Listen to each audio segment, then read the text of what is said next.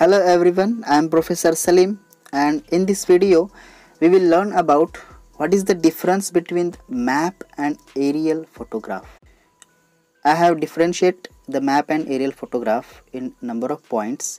Let us see first point, preparation.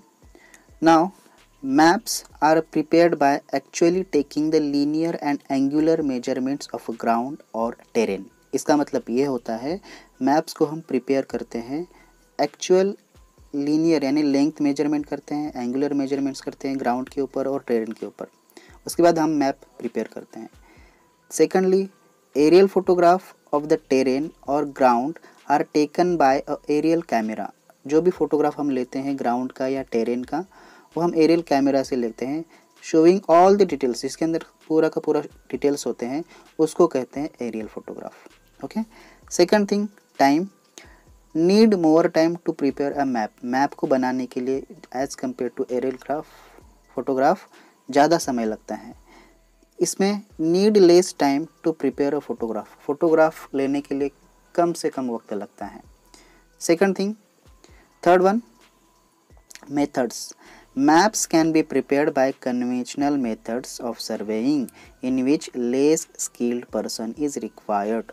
Maps को बनाने के लिए conventional methods सर्वेइंग के जो होते हैं उसका यूटिलाइजेशन किया जाता है, मैन मेड होती है और उसके लिए ज़्यादा स्किल पर्सन की ज़रूरत नहीं होती.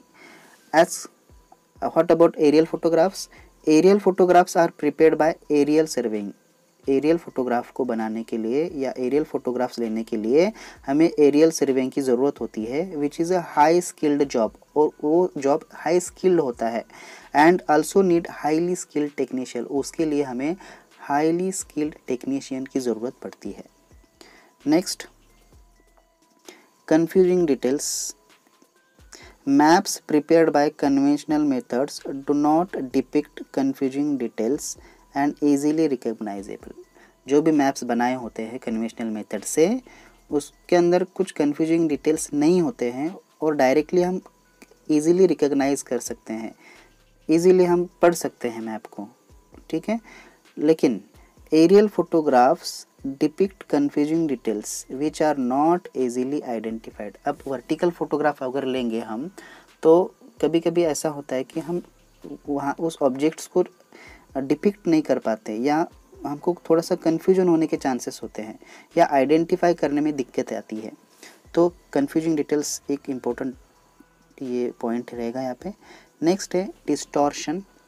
There is no distortion caused by tilt और relief displacement in map. Map के अंदर कोई भी डिस्टॉर्शन नहीं होता. डिस्टॉर्शन का मतलब होता है कि थोड़ा ब्लरी इमेज दिखता है या कुछ समझ में नहीं आता, ठीक है, या थोड़ा सा अलग तरह का इमेज दिखता है, उसको डिस्टॉर्शन कहते हैं.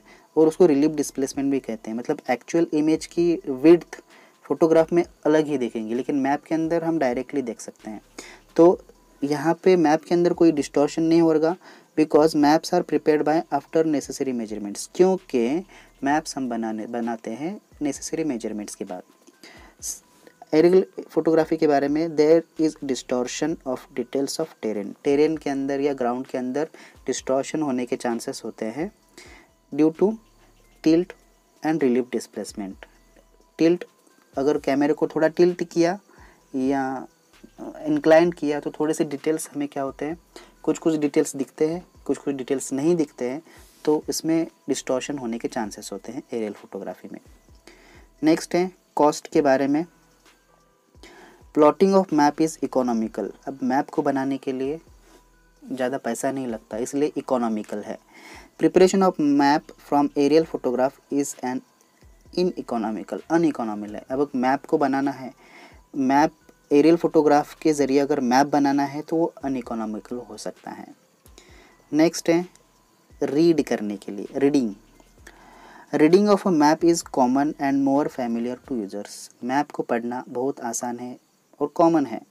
Different details of different objects like roads, pond, river, railway crossing, fence etcetera can be shown by conventional signs and symbols. जो भी हम जितने भी रोड है या पॉन्ड है, रिवर हैं, जितने भी ऑब्जेक्ट्स हैं हम मैप के ऊपर कन्वेंशनल साइंस के ज़रिए या सिम्बॉल्स के ज़रिए हम दिखा सकते हैं, ठीक है। लेकिन एरियल फोटोग्राफी के बारे में जानते हैं। The pictures of aerial photographs are not familiar with the eyes of the user. अब जो भी फोटोग्राफ हम लेंगे तो वो हर एक के लिए फैमिलियर नहीं होंगे, हर एक को उसको रिकग्नाइज कर ही पाता है, ऐसे हो नहीं सकता। And it needs a special techniques, को उसके लिए स्पेशल टेक्निक, उस फोटोग्राफ को रीड करने के लिए स्पेशल टेक्निक्स की ज़रूरत होती है to read the photo views. Okay, next है स्केल के बारे में। The scale of map is uniform through out the map extent. जो भी मैप होता है उसका जो स्केल होता है वो यूनिफॉर्म होता है मैप में। एंड फोटोग्राफ में क्या होता है, नॉट यूनिफॉर्म होता है। फोटोग्राफ का स्केल नॉट यूनिफॉर्म रहता है या नॉन यूनिफॉर्म रहता है। नेक्स्ट है प्रोजेक्शन के बारे में। It is orthogonal projection. Map जो होता है वो ऑर्थोगोनल प्रोजेक्शन होता है एंड फोटोग्राफ जो होता है वो सेंट्रल प्रोजेक्शन होता है। नेक्स्ट है last point, area coverage. Mapping of inaccessible areas is very difficult and sometimes it becomes impossible। जो भी मैप्स हम बनाते थे तो उसका जितना भी जो भी एरिया का इनएक्सेसिबल जो एरियाज़ जहाँ पे फिजिकली कोई पर्सन मेजरमेंट लेने के लिए पहुँच ही नहीं सकता, वहाँ का मैप बनाना थोड़ा डिफ़िकल्ट होता है मैप में। And it's sometimes it is impossible और इम्पॉसिबल होता है। लेकिन aerial photography of inaccessible areas is possible. Accessible areas में एरियल फोटोग्राफी लेना आसान होता है। इन हॉस्पिटैलिटी एरिया भी हम कवर कर सकते हैं। तो ये थे डिफरेंस। आशा करता हूँ ये पॉइंट्स आपको क्लियर हुए होंगे। अगर कोई डाउट्स होगा तो कमेंट्स में पूछिए। फिर मिलेंगे नेक्स्ट वीडियो में नेक्स्ट टॉपिक के साथ। तब तक के लिए धन्यवाद।